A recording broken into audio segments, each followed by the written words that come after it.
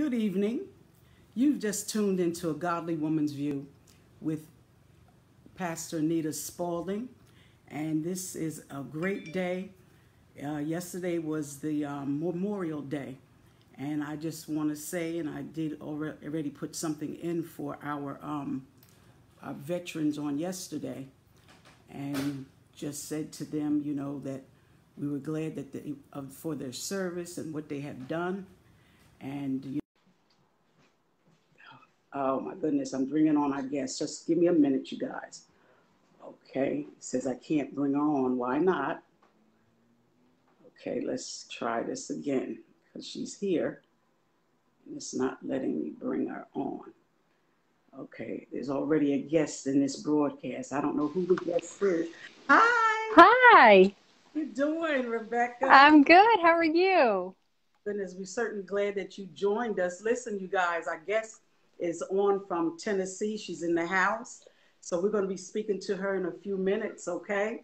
But you just tuned into A Godly Woman's View with Anita C. Spalding. And I am excited, as always, to be able to bring the show to you on your iPhones, your Androids, your iPad, your phone, because I call my phone, it's not an iPhone, it's my phone.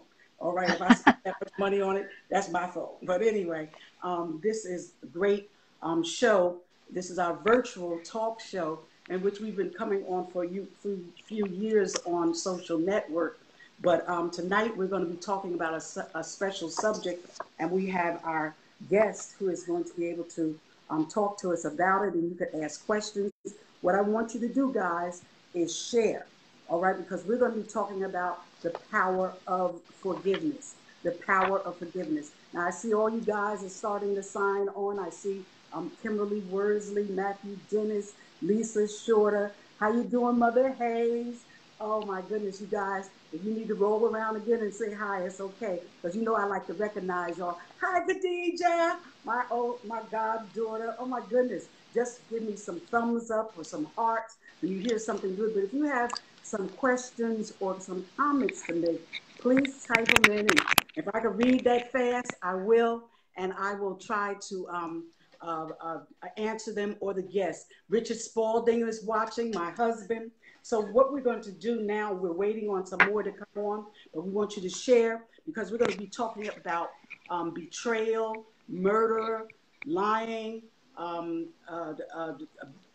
bombings, killings.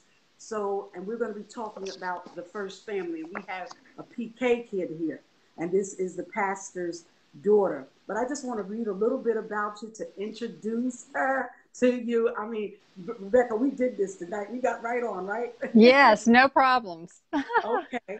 All right, guys, just listen. How you doing, Richard Spalding? He says, join the audience. It's going to be a great show. Nancy Hayes says, good evening. Rebecca Nichols Alonzo is a speaker about betrayal and the power of forgiveness. Her story has been featured on Dr. Phil, The 700 Club, Lifestyle Magazine, and CNN. She has been involved in ministry, including church plants, youth outreach, Bible studies, and missions for over 20 years. Rebecca's autobiography, I'm not even saying it right, but anyway, bio. She's the author of The Devil in Pew Number 7. And it's an amazing, true saga of relentless persecution, one's family faith, and courage in the face of it. And a daughter whose parents taught her that forgiveness is the language of heaven. She attended Evangel University and is a graduate of Missouri State University. Rebecca and her husband, along with their 2 children, live in Tennessee. So let's just welcome Rebecca by putting the thumbs up, hit the little thumbs, or push the hearts, guys. Let her know you're welcoming her to the show. All right, I tell you, you got some. This is a great audience tonight, and I know more are interested in talking about or hearing your story. And I met you because right after you were on Dr. Phil, I reached out to you. I was a wreck, and I said, that lady ain't coming on my show. And I was on Blog Talk Radio then, and I emailed you, and you said, certainly I will. I said, okay, all right. So the ball started rolling, but over the years, Rebecca, I've thought about you, and then the Lord dropped you in my spirit on the other day because I wanted to do something. So just say hello to the audience. And Hi, everyone. Thank you for joining us. And thank you, Pastor Anita, for the opportunity to share again. I love you. And I know you have some great people that follow your broadcast and your teachings and your encouragement. You are such an encourager. I see you on Facebook, just really trying to lift everyone up with an encouraging word. With a message. And so I just appreciate all that you do in your ministry and reaching people for Jesus. So thank you so much. Thank you, Rebecca. Listen, I see my sister and loved one, Loretta A. Spalding, Sheila Jackson. I mean, you guys are so supportive every week. Oh my goodness, I thank God for you. But we're going to go right into the questions that we have for. And listen, we want you to come on, tag somebody, share this, because this is a story that when I heard it, I said, oh my God, this is unbelievable. But she's an author, as I was saying, of the book, which is her autobiography, The Devil in Pew number 7. The Devil in Pew number 7. All right. So we want to start the show by asking Rebecca to just tell us a little bit about herself. Now, you were a pastor's child, right? That's right. That's right. And I just want to say real quick that because of the way I have my phone turned landscape, I can't see the comments. And I don't. That's okay. That's okay. Okay. I just didn't want anybody to think I wasn't like responding to their question or anything. So, no. Okay. Yes. So my mom and dad were evangelists, and they were asked to do a revival in North Carolina in 1969. And they went there, and the church did not have a pastor. So they loved my parents and asked them to stay on as the pastors of the church. And the following spring, I was born.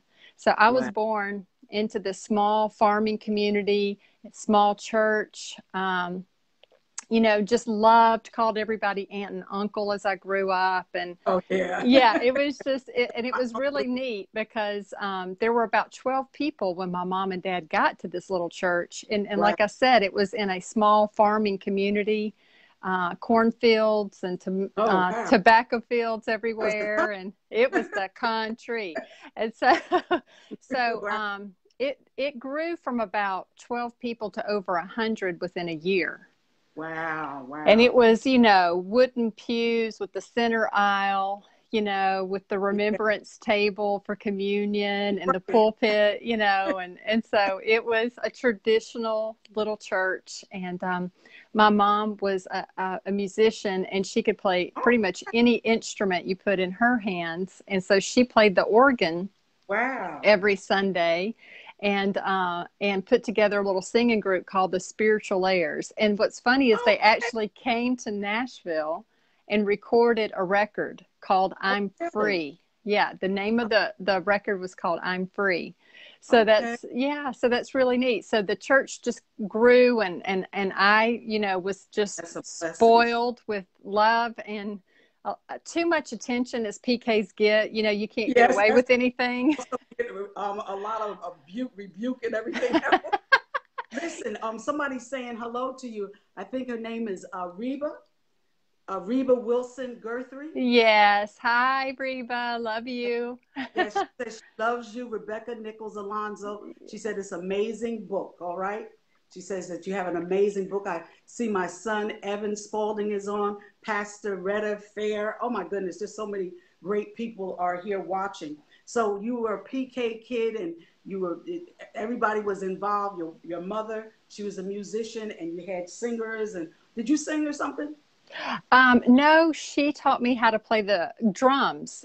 And so it was kind of funny as a little girl in a long dress to the floor. Now, you try sitting on a drum stool, and I've got my strawberry shortcake dress on that like goes to the floor.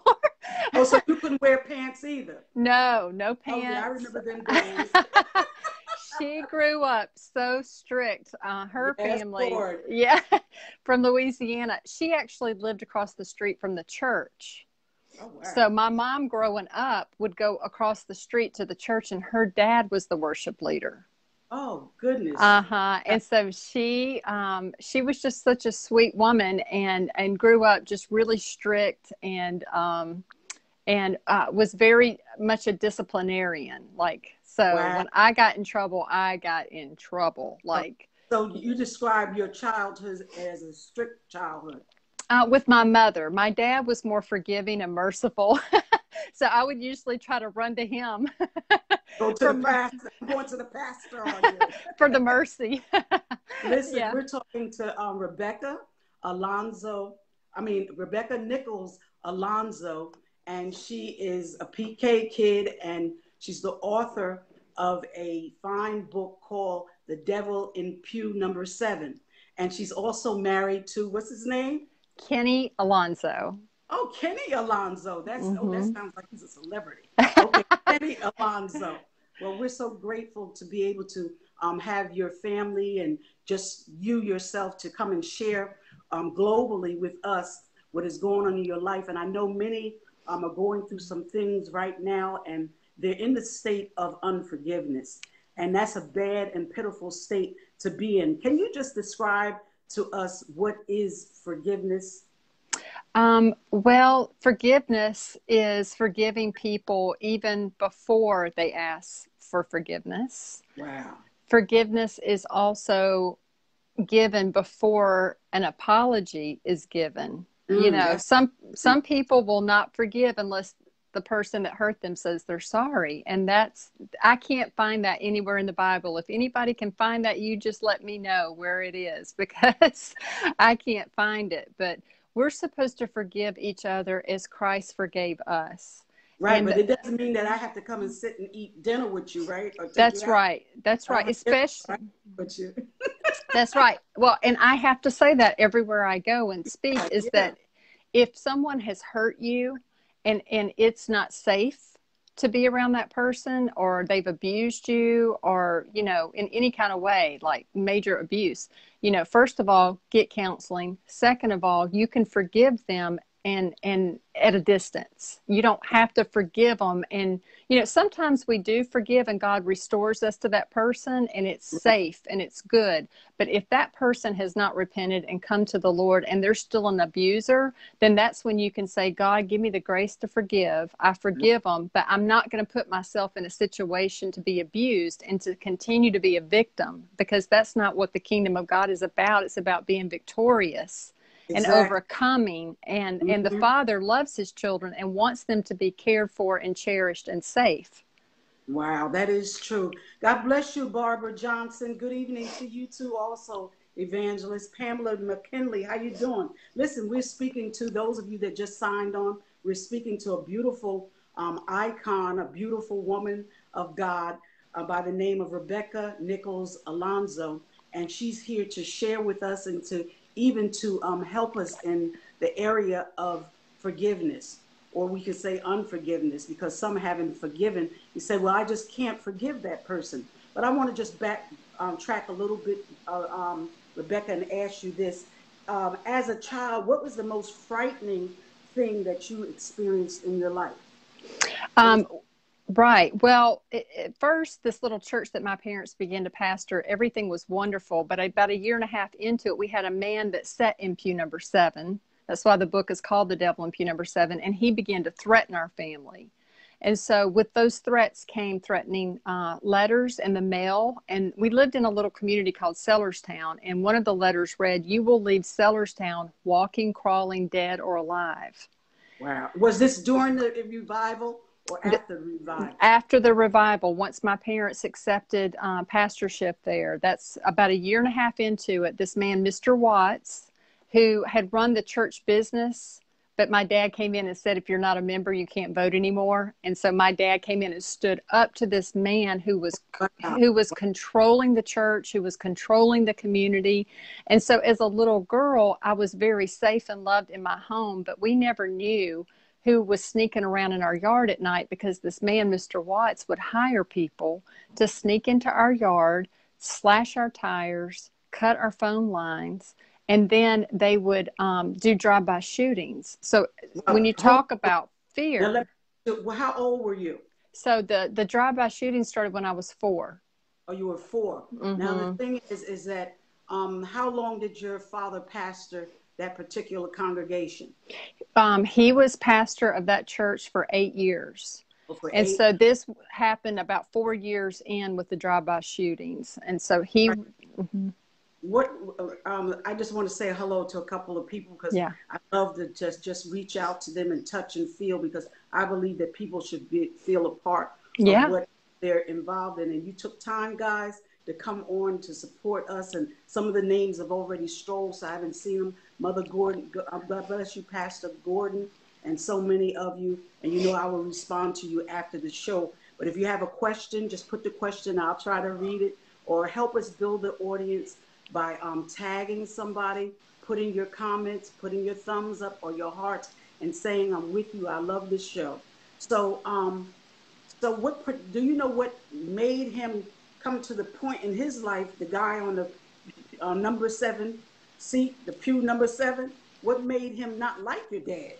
well, You know? so when my dad came in, Mr. Watts, this man that was ruling and reigning in the church and the community, had never really had anyone stand up to him. He was a county commissioner.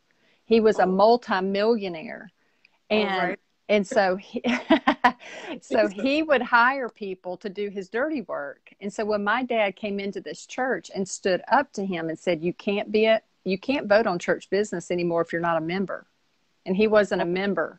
And then his wife was the church secretary, and Mr. Watts would write a check for the offering and take the cash and get the tax deduction. So my dad just found out about some things that he was doing that were Was he a wrong. deacon?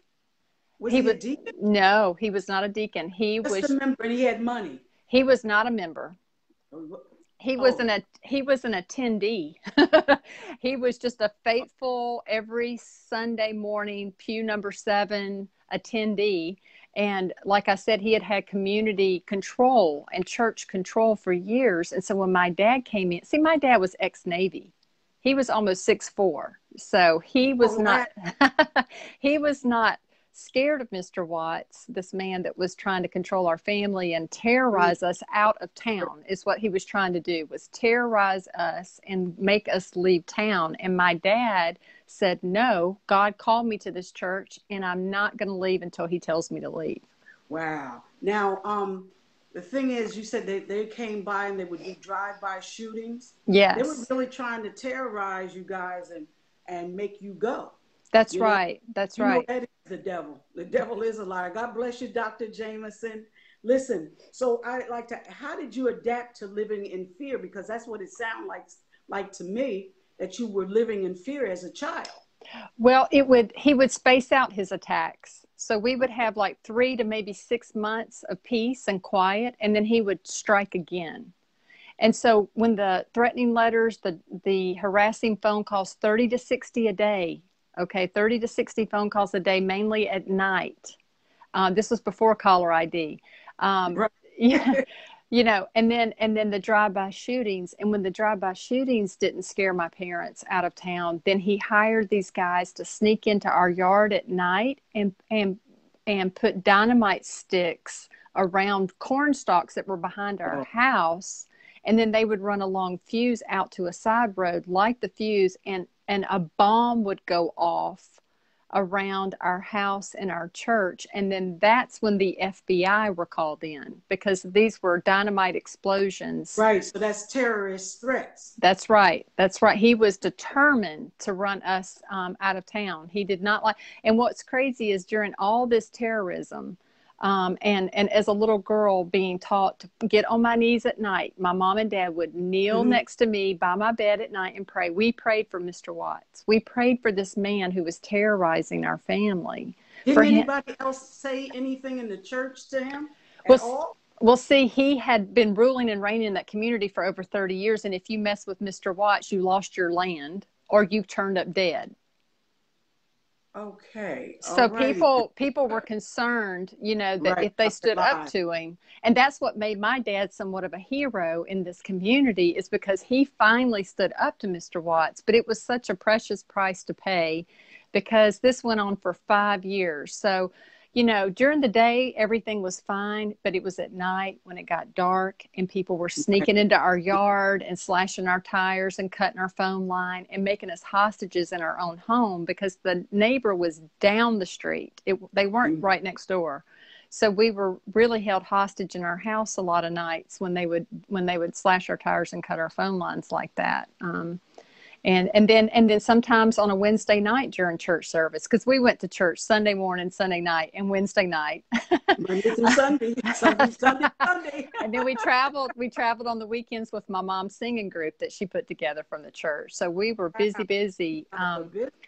But on Wednesday nights or Sunday nights, sometimes those bombs would go off during church. So you're sitting there, you're listening, everything is quiet. And all of a sudden, a bomb would go off that could be heard miles down the street. And So he was just everyone knew who was behind it. They knew who Yes, he, but they couldn't do anything about it. They they. wouldn't because they were afraid of their own safety. That's Listen, right. Richard Spohn said 5 years of harassment because it does call that is harassment. But you as a child or growing up, you were how did you deal with things mentally and emotionally because you could be an emotional wreck or Oh yeah, yeah, definitely. Well, I watched my mom and dad like kids do. You know, yeah. kids are sponges and they're listening when you think they're not listening. And so I watched my mom and dad pray and forgive and love anyway. And so that was my example, see, is that they Y'all ain't just, gun in the house? Shoot.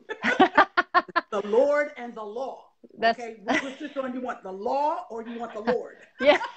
Well, my dad could have seriously walked. Okay, so this was not just that he was in pew 7 every Sunday. Mr. Watts lived across the street from our house. Oh Lord, have mercy. So imagine someone who hates you enough to shoot at a parsonage, okay, to shoot at a Yeah. pastor's home. And then my brother was born 5 years after me. So my Okay. mother had my little brother Daniel, and one night she put him down to sleep in her bedroom. And I went to bed, which was right next to that bedroom. And then she and my dad were in the kitchen, and one of the worst dynamite bombings went off by that end of the house and blew out 3 windows while my baby brother was asleep in that room. And I Oh, mean, like the windows were blown out, the window frames were blown. It was like shards of glass and wood harpoons flew through that room with my baby brother in there. But you're asking me how I dealt with this as a child. My mom read Psalms 91 to me all the time. but he that dwelleth in the secret place Place. of the That's right. Most High shall abide under the shadow. And this is what we have to do, those that are watching. We have to really allow God to infiltrate our houses. Even at this particular time that we're going through this pandemic, we need to know and allow God to move in our homes because the enemy is on attack. And he's on attack like never before because some people they've lost their jobs. So what does that cause them to do? They don't have money, so it causes some, not everybody now. So listen to me. Somebody them to steal, to do whatever that's wrong to in order to eat. So these are perilous times. Go ahead, Rebecca. Yes. So what was really amazing is that my brother did not have, when they went in to check on my brother, he was 4 months old. He did not have one piece of glass or wood on him. Now his crib was littered with glass and shards of wood. But see, Psalms 91 says that God will cover you with his feathers. Yes, yes, And and so that's we have to pray that over ourselves and over our families, over our friends, that God will cover us with his feathers, that he'll send his angels to watch over us, guard us, and protect us. And so as a little girl, I was so loved and so blessed to have parents that taught me how to pray. That's how we got through yes. so much of what we went through, was praying and standing on the word of God. And see, my dad, I was in church Sunday night, Sunday morning, Sunday night, Wednesday, and then on that weekend. So I just had the word pumped into me as a child, and so that's what we stand on, is the word. And because Mr. Watts would space these attacks out, we really believed every time, especially when the FBI got involved during the bombings, was Whoa. that he was going to get caught. So, because a lot of So people, they had to actually catch him, but you knew who it was. we knew who it was, and everybody knew who it was. And then, and you know, a lot of people are like, "Why didn't your parents leave? You know, why would they put you as children through this kind of terrorism?" But think about missionaries. Think about missionaries that go. See, it's people can understand missionaries going to Africa or India or China with their children. It's horrible situations. Sometimes they go knowing that they're going to give their life, but they were like American missionaries. You know, they Yeah. were here in America in the 70s being terrorized by this madman that attended our church and lived across the street from our house. Wow. And I'm quite sure that was just devastating for everybody. Now, did you have, well, I just like to ask this, how did these events affect your ability to develop healthy relationships? Because after seeing this, you would be a nervous wreck. You didn't know who to trust. Right. That's right. And my mom and dad were just very protective of us, and we knew I could which tell. families, we knew which families that we were aunt and uncle and that we could trust. And my mom just told me no a lot. I'd be like, "Can I go over to somebody's house?" And she's like, "No." You know, she's Mm. like, "No, you can't go there." So I knew my mom was setting up safe boundaries for me as a Right. child. And Mm-hmm. I had to respect that because there was no arguing with her anyway. You know, like I said, she was Was the strict. first one. Right, exactly. Wow. So So, you just got everything from daddy. yeah, yeah. And so my dad and I just had a special bond, and I just was such a big daddy's girl, and just thank God for his loving kindness because, you know, our kids are looking to us to see if God is in us. Wow, that's true. That's true. And a lot of adults don't realize that they are to be teachers to their children by the way you act. Because some can go to church, act one way, they Mm-hmm. holy, running up and down the aisle, and get home and they just act crazy or belligerent. How you doing? Loretta says, "Thank God for the teaching." Kasana Lemons, I see you, dear. Oh my goodness. So that's true. We must teach our children, and we have to not just teach them by words that we speak, but we got to teach them by example, especially Yes. in a day and a time like this. Because I've seen children, I know some of you that are teachers that's watching, that the parents, you may send a no home to parents and say your child was doing this, and the mother come in and the father come in, they cut you out, and you say, "Oh, I know why the child acting like that, because they just like their mother and father." Right. So get what they get from home a lot of times. That's right. And I just want to add to that. My mom and dad never said anything negative to me Wow. around me about Mr. Watts. Okay, but you No, just knew Mr. Watts was crazy. I knew that he was the one behind it because he was Right. just such a hateful man. Like everybody was kind of scared of him. But my mom and dad, just looking back, I'm like, they really had a right to talk about him, like in the world's view. But as a believer, as a follower of Christ, you know, I guess they just made it up in their mind and their hearts that they were not going to gossip about him. They were not going to slander him. So that made a big difference to me in my life because if I had heard my dad preaching on love in the pulpit and then got home and heard him talking badly about someone, that would have made me cynical as a child. But they Wow. protected me of that from that. And they also let me be a child by Wow. not talking about adult Woo. problems in front of Oh Lord, that's children. another subject, girl. That's another show. Because folks be letting children get into grown folks stuff, and then the children don't know how to act when they go back in front of those same adults that the parent talked about. And I've experienced it in church. Then the children come back and act ridiculous or disrespectful to that adult only because of what they heard the adult say. Because the adult can come back, they know how to put on that fake phony smile and that fake phony attitude and so, "Oh, God bless you. How you doing? Love you. Oh yes, I love you." Stop. And then the children, they acting crazy Yeah. at you, like, what's wrong with them? But Yes. that is so true. But somebody has a statement they're made. Felicia Burton, she says, role modeling and setting examples are vital. Role modeling and setting examples are vital. We agree with that. Yes. Okay. Somebody else has made a statement. Matthew Dennis says, we talk about the power of forgiveness in our Sunday school class. It's always a hot topic, and we never can get away from it. And that's so true. That is true. That's true. Yeah. And I just want to add to that. When we act one way in front of people and then talk about them behind their back, we're teaching our children hypocrisy. Ooh, girl, you ain't never lied. Teaching them hypocrisy. Break that down to this. I want to hear what that means.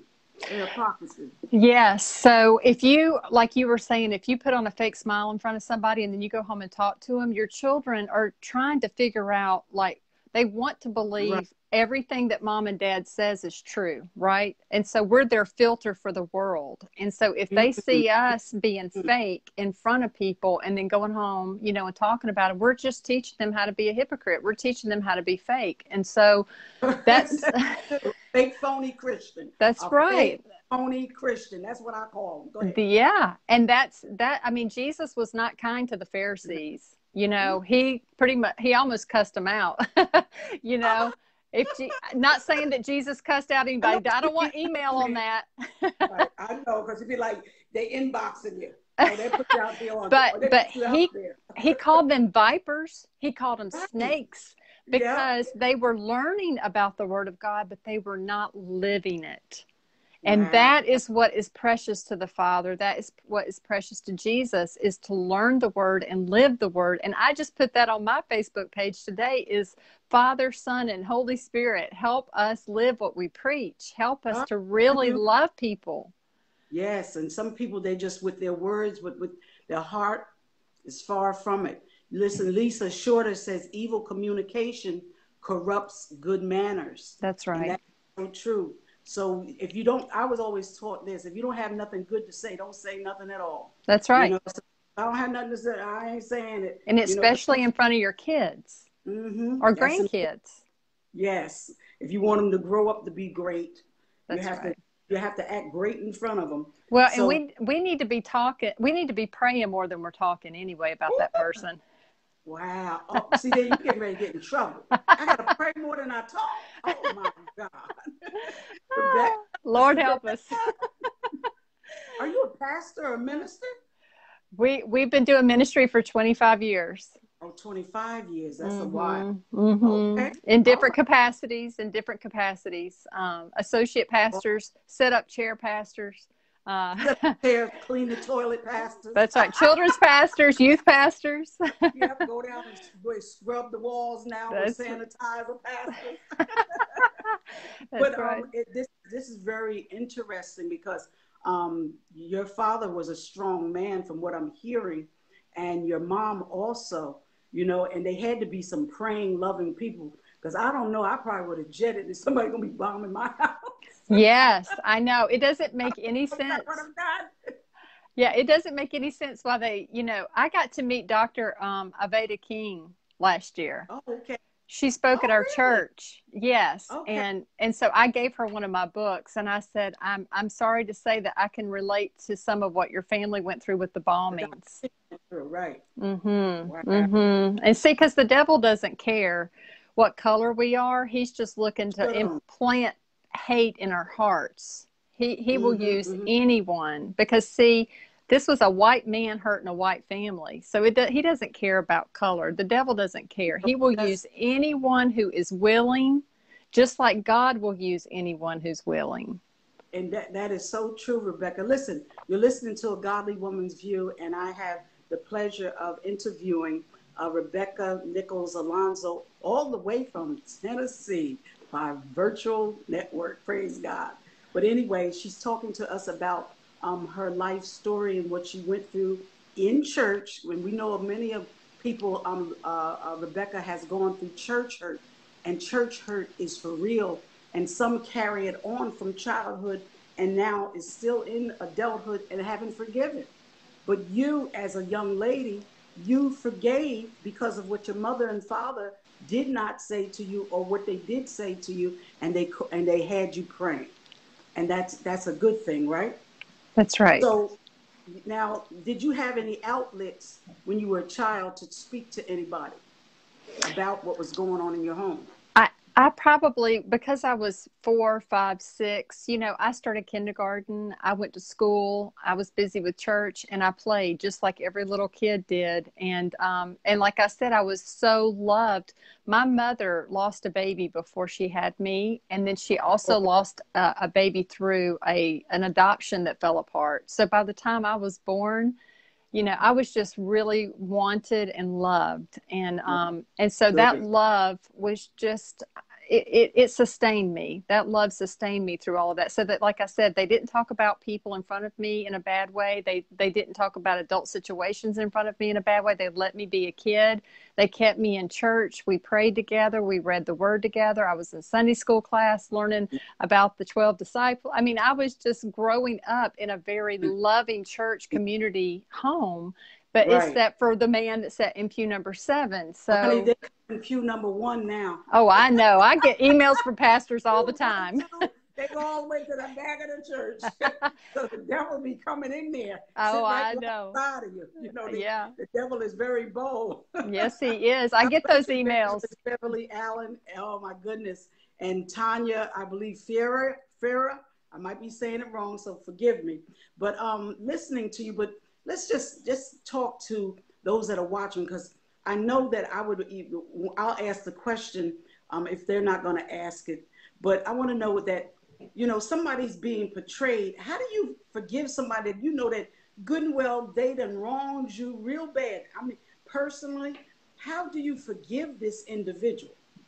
Right. Well, as a child, I was just taught that was the right thing to do. But I didn't know until years later how my dad was, dealing with that, because as the man of the house, he felt like his responsibility was to protect us.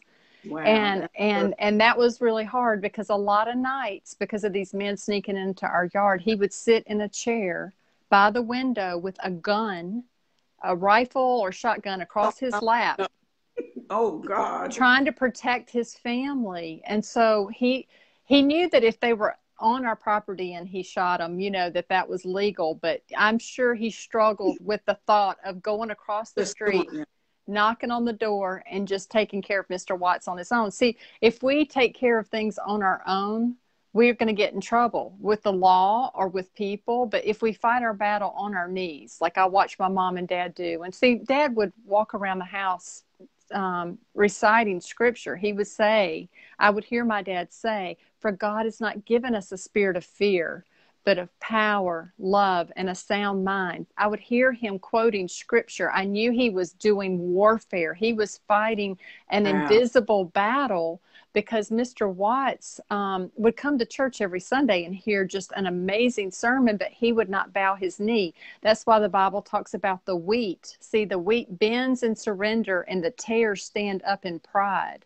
And so we want our hearts to always bend like that wheat and surrender to the Lord, because if we stand up in our prideful opinion, we will not be able to receive the goodness that God has for us, because our opinion becomes our idol.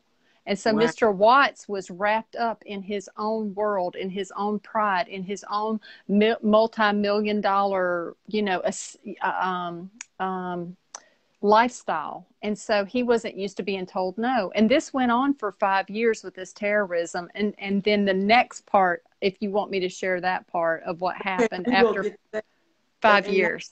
Good, because so many don't know how to forgive. It is hard. I can't say it's not hard, because it's hard to forgive if you were in a situation where someone were in a battered situation, for they battered you emotionally, physically, abused you, and violated you. So how in the world do I forgive you? And you did all these things to me, especially if I was loving you, because Mr. Watts wasn't one that you loved. But we're talking about now somebody that says that loves them, and all of a sudden they're going to abuse them. What do you say to them? Because they were loving this individual, and this individual is supposed to love them back. Yes, betrayal is a horrible situation. It's a horrible feeling. It goes to the depths of your heart when you love someone and then they hurt you like that. And all I can say is just to take it to the Lord in prayer and find out turn to the back of your Bible where there's index and look up forgiveness and read every scripture you can on forgiveness, because a big part of my healing came from staying in the Word and looking up those scriptures on forgiveness and writing them on a piece of paper and keeping it in front of me and making a choice to forgive. Because if we wait to feel like forgiving, we won't do it. we won't do it. And I Right. don't know many people that wake up in the morning and feel like forgiving their abuser, or forgiving their dad that left them, or forgiving their grandpa that cut them out of the will. I mean, I hear everything, from emails and people, pastors, church attendees all over the world of their pain, because when you share your pain, people feel like they can open up and share their pain. And so all I can say is I've never found in the Bible where the Word of God says it's okay not to forgive if they cheated on you. It's okay not to forgive if they raped you. It's okay not to forgive if they neglected, abused, mistreated, lied, slandered, stole from you. I cannot find that anywhere in the Bible. Like I said, if you can, let No, me know, because I've looked. So I have to go back to the Word of God. it doesn't say it. It doesn't say it. There's no wiggle room. And Jesus even said on the cross, Father, forgive them, for they know not what they do. And we're talking about Jesus on the cross, who has been scourged, who has been beaten, who has been whipped with a cat of nine tails and flesh torn off of him. And these people hate him. They've mocked him. They pulled his beard out. They've stuck thorns on his head. I mean, what Jesus went through, and for the love of in his heart to say, Father, forgive them, for they know not what they do. See, he was giving those people the benefit of the doubt. And that's Wow. what the devil does not want us to do, is give each other the benefit of the doubt, because hurt people hurt people. Well, that's the truth too. That's why also I even say to the pastors or the fivefold ministry, listen, you shouldn't speak because you'll start bleeding on people. And what I mean by that, sometimes when they're hurting, because there are pastors, we hurt and we go through things, but you'll start spewing it out on the congregation. It would be like they didn't even do anything to you. It might have been an individual, but the thing is, I don't feel as though that you should really preach under that under that feeling, of somebody did something to me, and then you start just arguing or fussing out the pulpit. That's No, right. bleeding on somebody else. And I Mm-hmm. think that we should get ourselves together and write and ask God to help us to forgive them. Now, there was a situation of a young lady I had preached at a church, and she came to me, and she was, I don't know, about 18, 20, something like that. And she said, Pastor, she said, I'd like to say something to you. I said, what? And she started crying. She says, well, my father went to jail and he's now dead. And she said, I wanted to always tell him that I forgave him for raping me. And he went Mm. to jail because of this. And she says, what I do? Because she said she was so broken after hearing the message that she says, I couldn't tell him that I forgave him. I says, well, you just say it right now that I forgive my father for everything that he did to me, and that will release you. All That's right? right. That will release him, but it will help you to go further in life now, because this thing was tormenting her. Mm-hmm. Mm-hmm. Yes, I have heard that same kind of thing where people have had. I had a woman that wrote me a letter in her 70s, and she said, after I read your book, I finally forgave my brother who was cruel to me my whole life. And she Wow. said, he's dead now, so I can't tell him to his face, but I did forgive him, and I'm going to live the rest of my life out in freedom. And so Wow. that's why forgiveness is freedom. And that's why the enemy fights so hard to continue the lies and the accusations, because he knows that once you forgive, even if you don't feel like it, even if they don't deserve it, even especially if they don't deserve it, That's yes, it. then you will get freedom. You will get that liberty that Jesus said, I died to give you a life, and what? Life More, abundantly. more And abundantly. that's Yeah. right. And I'll tell you, I struggled with forgiving just like everyone else does. But if you read Matthew 6:14, Jesus says, if, which is a conditional, if you forgive those who sin against you, your heavenly Father will forgive you. But if you Wow. refuse to forgive others, your Father will not forgive you of your sins. So Wow. that is severe. There's no wiggle room in that. We all need forgiveness. Now, I see somebody on from Africa. I don't know how to say your last name, but your first name is Carolyn, Pastor Carolyn. God bless you. I've listened to your Facebook on the Godly Woman's View, and I just ask anyone that wants to join it, ask me to join that group. Has 9,000 people in it, and want you to be able to support others, and they support you in your endeavors. Now, the Bible also says, Rebecca, that we're supposed to forgive 70 times 7. That's in a day. 490 times a day. Is that true? I said, You wow, know, they must not know the people we know. But anyway. you know what it is? You know why I think Jesus gave that answer to Peter is because that's how many times that thought of accusation against that person can come in our mind a day. Yeah, true. Yeah. You know, it's like we're reminded every time we see that person or hear their name or think about, Right. what they've done. Yeah, and we should forgive, as Dennis says. Mark, he says, forgive, walk away, and move on. That's the whole thing. How you doing, Leslie Washington? Francine Brown, I see you. God bless you. Katie Chaplin, Katie, God bless you.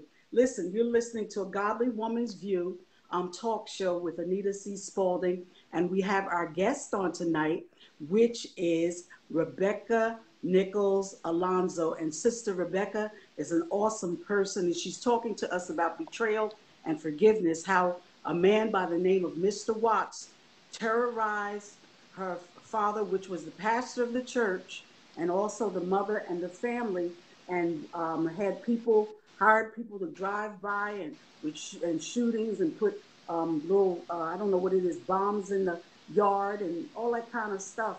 But I asked her earlier, well, how do you forgive somebody that's trying to kill you? That's basically it. How do you forgive them? And she says her parents taught them to pray. All right, to pray. And also to love. Y'all hear me? I said that slow. To love them. Yeah, to pray and to love. And listen, so these experiences can really turn a person away from God, because you're saying, where is God? Wouldn't it? Oh, did you ask me that? Yeah. I said some people would turn away from God after going through some of these experiences. You were going to go into the second part of what you wanted to tell us. Yes.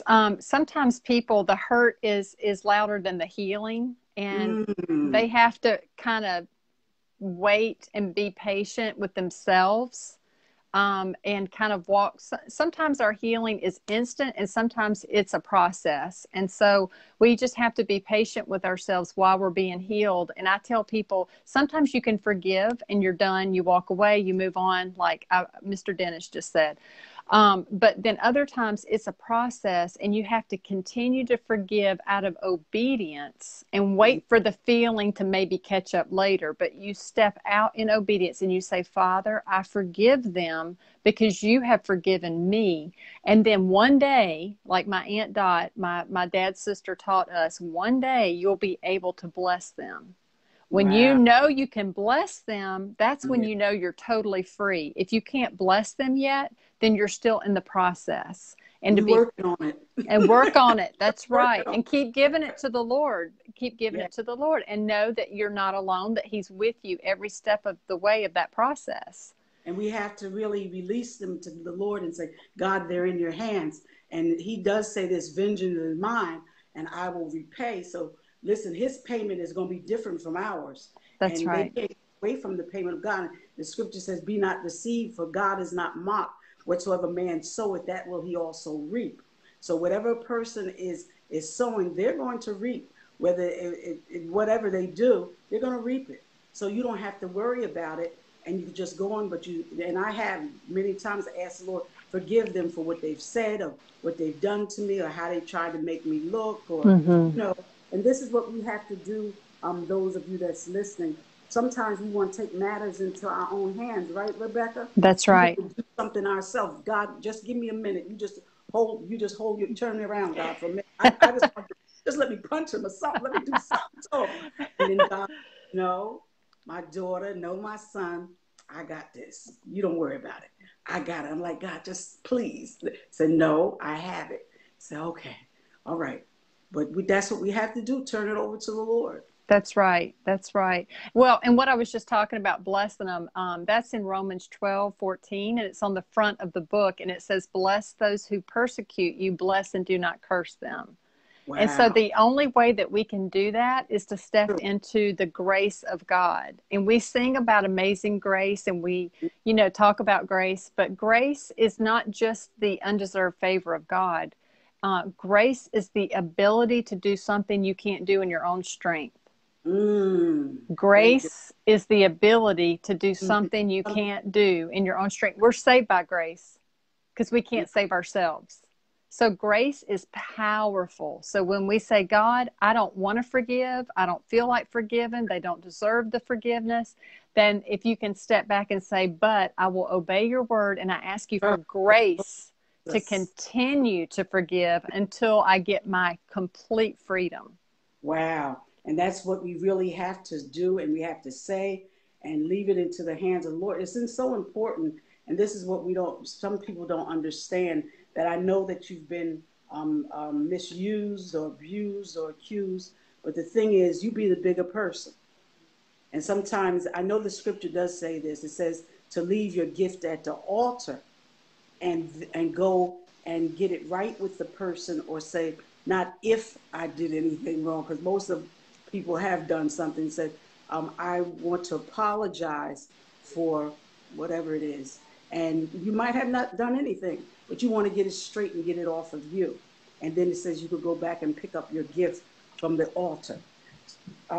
So I have another question. I have a lot of questions, but now, I guess you already answered that question. How did you survive? So what happened to Mr. Watts? That's what I want to know.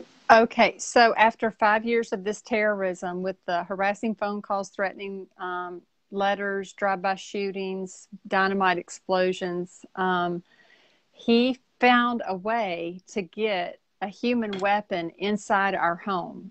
My mom Jesus. had a friend who was married to an abusive alcoholic, and my parents had reached out to him, taken him to counseling, prayed with him, did all this to try to help this man. And he was on medication and drinking and was enraged. And so he threatened his wife and said, if I see you again, I'm going to kill you and their little baby boy. So she came to our house for refuge, which, looking back, we were not the safest place in town. The fellow town didn't sound like it. No, no, no. So she came to stay with us. Well, Mr. Watts found out about that, and he sent some of his guys over to Mr. Williams' house with Jesus.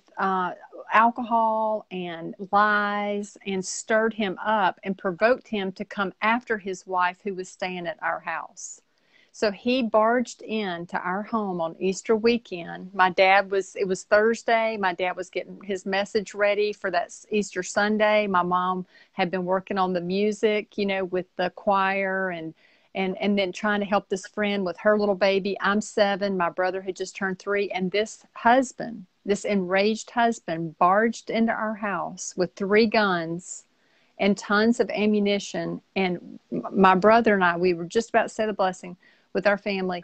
We watched him shoot and kill my mom and shoot my dad right in front of us as children. So when you think about what we went through with Mr. Watts being horrific, this was what just Oh, can push you over the ledge. That not just being terrorized and being fearful, but watching a friend of the family barge into your house with guns.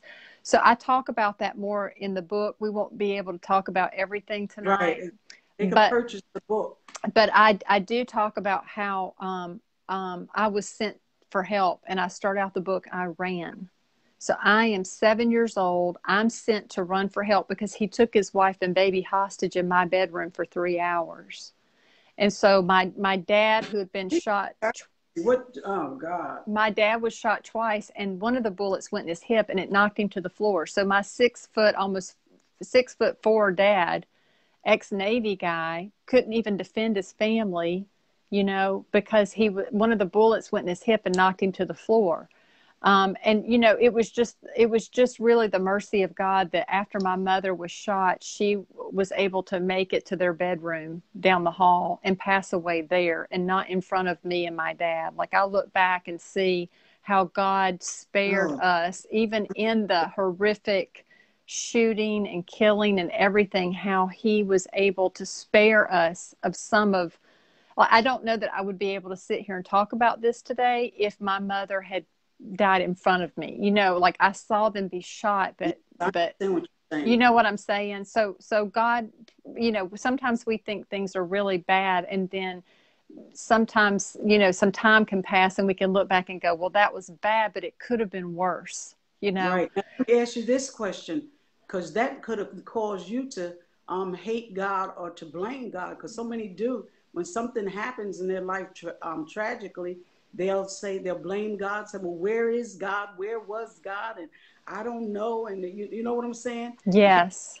Yes. I know exactly what you're saying. I felt that way before, and I've heard people, you know, share their hearts with those same thoughts before, because, you know, we say God is good. He's a good father. And then horrible where things. is God in all of That's this? right. And then horrible things can still happen to us because we live in a fallen world.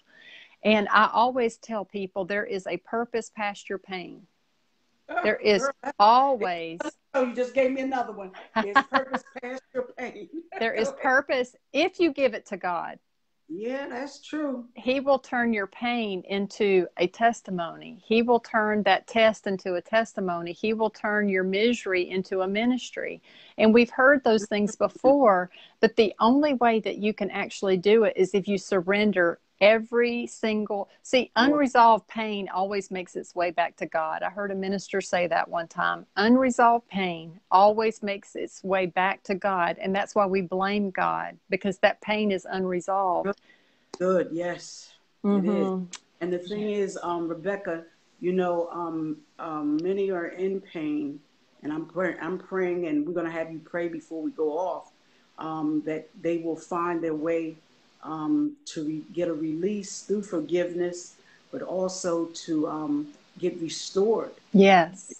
so God can use them anytime and anywhere. Now, Mr. Watts himself, because people are asking, well, what happened to Mr. Watts? Okay. Well, let me just try to get through this. So after the shooting, we had to move from North Carolina to Alabama to live with my dad's family. So he lost his church. He couldn't pastor anymore. He had a nervous breakdown after losing my mom. He had already been struggling with his nerves.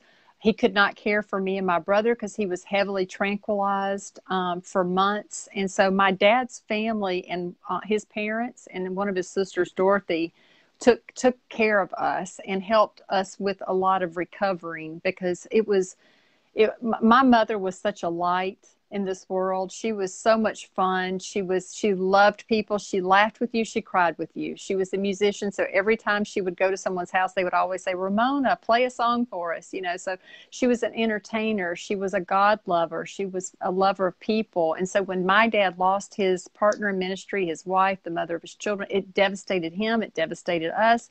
My brother was 3, walking around the house calling, Mommy, where are you? You Right. know, it's heartbreaking. It is heartbreaking when you, especially when you lose a, I'm Kill your sorry. to actually kill your mother and a wife in your house. Mm-hmm. That's a lot, you It's know. it was just so Like, much. Yeah. So we flew back. My dad and I went back a few months later once he recovered for the murder trial, and that man that was a friend of our family that shot my parents went to prison for life. Then a few years later, one of the FBI agents that had been brought in once the bombing started, he finally got enough evidence together to have Mr. Watts convicted by a federal grand jury and sent to prison for 15 years, which was just a slap on the hand, because that was just for like the bombings and threatening letters. That didn't involve that he was the mastermind behind the shooting and the murder. Like, he was never connected to that because he had the best we have a lot of attorneys. right He to pay he had attention. he had a lot of money. His attorneys were state representatives. Okay. So, yeah. Jesus. Lord. So it was just so much corruption. He was friends with the judge. The judge should have recused himself off of that case because he knew Mr. Watts, and he did not do that. There was we our family were let down so many times by quote the law, justice, the court system. So I can relate when people have suffered in that way as well, because you look to the law of the land for justice, right? Yeah, right. Yeah, we Mm-hmm. do. Oh, right. but sometimes we don't get it. Yeah, okay. Sometimes we don't get it, and it deepens the wound. See, whenever you go for justice and you don't get something that is already hurtful and horrible, and then you're just not treated fairly, it's awful. It's awful, and we experienced that twice. So Mr. Watts went to prison. Aunt Dot, my dad's sister, when I was 16 and my brother was 11, ended up adopting us and raising us as a single parent. So she was taking care of her parents, and then she took care of Daniel and I, my brother Daniel. And she worked a full-time job. She came home. She cooked dinner. She took care of her elderly parents. She's taking care of a teenager and 11-year-old. I mean, her crown is going to be huge and blinged out in heaven, let me tell you, because But what she happened to your father? Because I know he got shot too. so he recovered physically, but he never recovered mentally and emotionally from losing our mom. And 7 years after the shooting, he was in a hospital being treated for his nerves. And my brother and I came home from school one day, and we were told that my dad, who was only 46, like I said, was in the hospital being treated for his nerves, had passed away. A Oh, blood gee. clot, a blood clot went to his heart. And like I said earlier, I was a daddy's girl, and I had a good daddy. Now, I know everybody does not have a good daddy, and I hate that for them, but I had a good daddy. And when I lost him, because see, I would rather have him broken than not have him at all. And so when I lost him, it shattered me, and I revisited this. I try to share this because I feel like it's important for people to hear this. If you do not deal with trauma and loss in your life, if you do not grieve in a healthy way, then when something else happens, it's like a double grieving. It's like a double trauma if you don't know how to deal with it in a healthy way. So when my dad passed away, I went into this depression for a couple of years and really fought with God and just blamed God, like we were talking about. I was mad Right. at God. I couldn't believe it. I'm like, this is a pastor's family. Why didn't you intervene? Why didn't you save my mom? And why didn't you heal my dad? And just, yeah, I mean, teenagers are emotional anyway, but then you Right. add in, all this trauma and loss. And I was just, so thank God my Aunt Dot, she just And really. dots. Yes, yes. And she was in the ministry. So my dad built a Well, church, and he handed over the church to her. She pastored a church in the 70s as a female. that's in So Alabama. that was in Alabama before they came to this church. Okay. Uh-huh. And so Aunt Dot, she's just an amazing woman of God, and just helped walk us through so much healing. So jumping ahead, years later, after my dad passed away, and I got married, and we moved to Nashville 17 years ago, I ended up meeting some friends that helped me get this book written. And the book came in front of a CNN reporter, and that CNN reporter did a 4-day write-up. And on the fourth day, the Dr. Phil Cool. producer saw the story and called me and said, we want to do a show with you. We want you to be on the Dr. Phil show. And I said, well, what do you mean? She I said, saw well, you.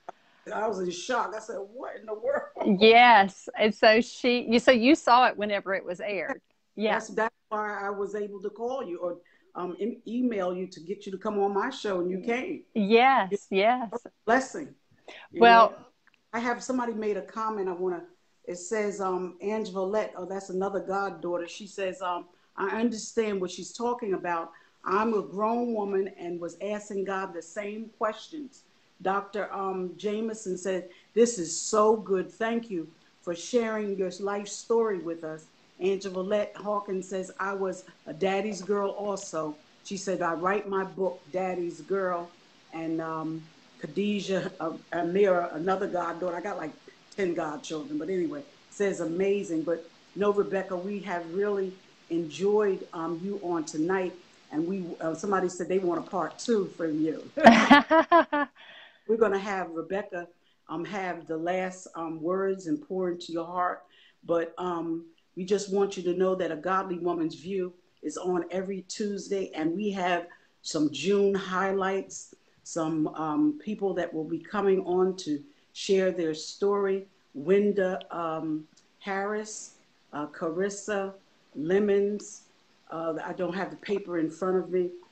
Felicia Burton.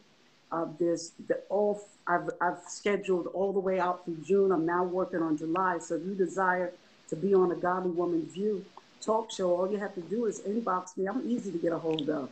I'll get back to you.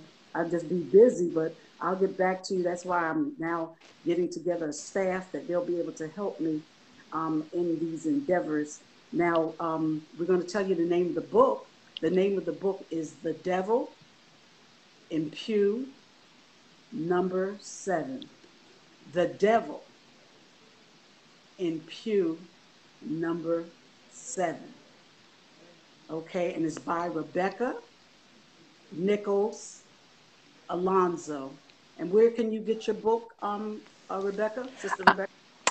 Amazon. You can get it through Amazon, and then most bookstores, if they don't have it in stock, they'll order it for you. Right. Yeah. Okay. All right. Well, this is really good because you've blessed me. Because I mean, because folk do stuff to you, you don't feel like you've been bothered with them. More so, forgive them. Say, forget them, forget it, and I ain't forgiving them. But we must forgive, and those things might come up, but you've forgiven them. You release. You go on and do what you have to do. So again, the book Reba says The Devil in Pew 7 by Rebecca Nichols Alonzo. Now, I'm going to ask you just to share with us to impact those that are watching because they are hurting at this time. And I know that God has you on here for a reason to help somebody. All right, Rebecca? Yeah, well, I want to say that during that Dr. Phil experience, my brother and I were face to face with the shooter, the man who shot our parents, killing our mom.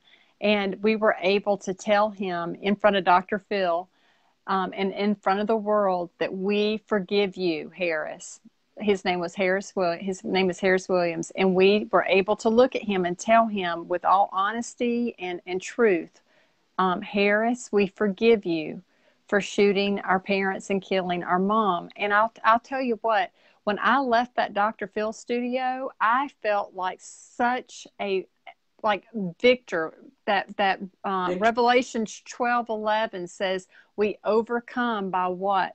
The blood of the Lamb and the word of our testimony. And so those listening, I want you to know that you have a testimony that will help you overcome everything that you've been through. There is no pain too deep. There is no pain too awful or horrible or tragic that God cannot heal and use. We overcome by the blood of the Lamb. Can the enemy do anything about the blood of the Lamb? No. Can he do something about the word of our testimony? Yeah, he can keep us from sharing it.